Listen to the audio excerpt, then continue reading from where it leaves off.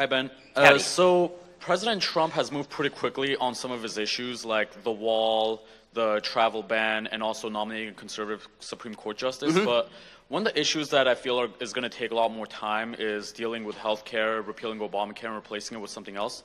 Where do you see that issue going in the next 4 years? I mean, it's up in the air right now, obviously. I mean, just in terms of political analysis, the big problem is that President Obama created a new entitlement program and threw tens of millions of people on that new entitlement program. And how do you take that entitlement program away from people without having a massive electoral revolt? That was basically Obama's purpose.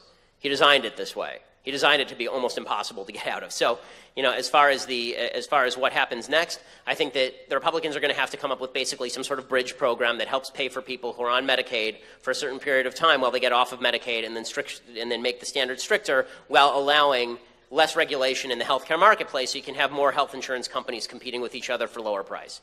It's going to have to be a transitional plan. Right, but the question is what it's going to transition toward, and I think one of the big mistakes that's happening right now is when Donald Trump says things like, we're going to keep insisting that health insurance companies cover pre-existing conditions. It's not an insurance company at that point, it's bankrupt.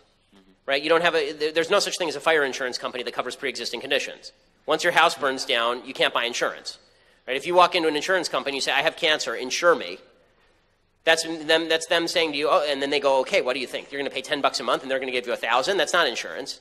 Right? That's a ripoff.